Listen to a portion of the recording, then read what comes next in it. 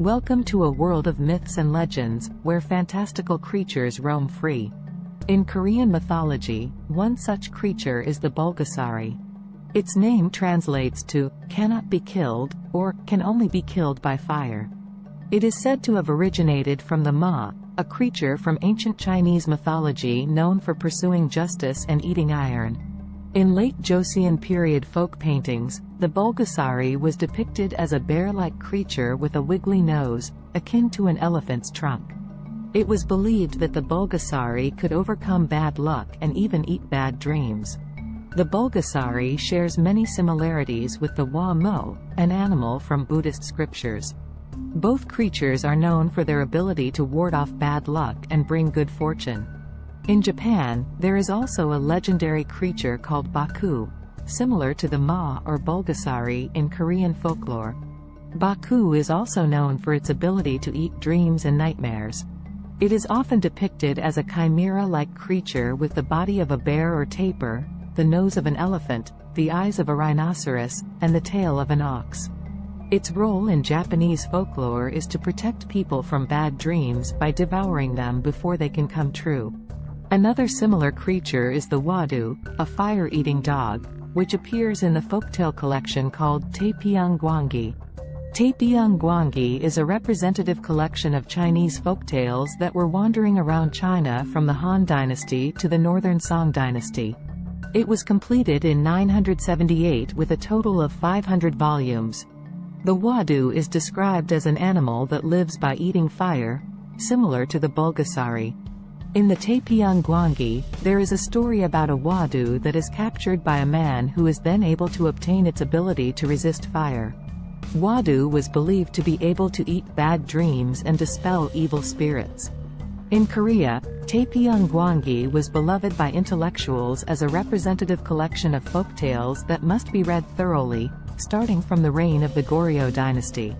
However, until the reign of King Sejong of the Joseon dynasty, it was not printed domestically and had to be imported from China at a high cost. Bulgasari has a tough body as it eats iron, and its fur is sharp like needles.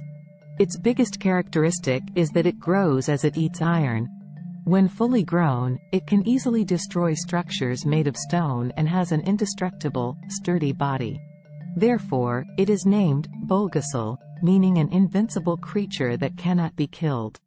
Its only weakness is fire, so it is also called Bulgasal, which means a creature that dies in fire. According to some interpretations, it only dies when it hears the preaching of a Buddhist monk, so it is said to only die to the Buddha. However, according to some variations of the legend, the creature does not die when it comes in contact with fire. Instead, it absorbs the energy of the flames and becomes a monster that breathes fire and smoke. Because of this, even in creative works where creatures inspired by the Bulgasari appear, such as the Aggron in Pokémon with fire-based attacks, they are often depicted as monsters that breathe fire, emphasizing their monstrous abilities. In North Korea, a movie called Bulgasari, directed by Shin Sang-ok, was released in 1985. The film tells the story of a feudal dynasty in ancient Korea that is oppressed by an evil king who steals all the iron from the peasants, leaving them with no means to defend themselves against his tyranny. A blacksmith creates a small figurine of a monster named Bulgasari using a magical mixture of rice and his daughter's blood. The figurine comes to life and grows in size as it consumes iron, becoming a giant metal-eating monster that battles the king's army and ultimately leads a revolution to overthrow the oppressive regime. The director of the movie, Shin Sang-ok, was abducted in Hong Kong in 1978 and continued his career as a filmmaker in North Korea at the behest of Kim Jong-un. However, he managed to escape to the U.S. Embassy in Vienna in 1986 while on a trip to Austria. There are nearly 20 different versions of the folklore featuring Bulgasari.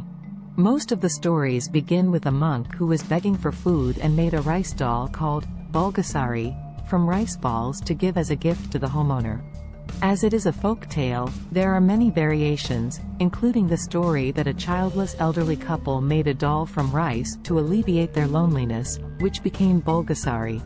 Bulgasari is believed to be a creature that eats iron, and since iron is opposite to fire, people thought that Bulgasari would melt in the flames.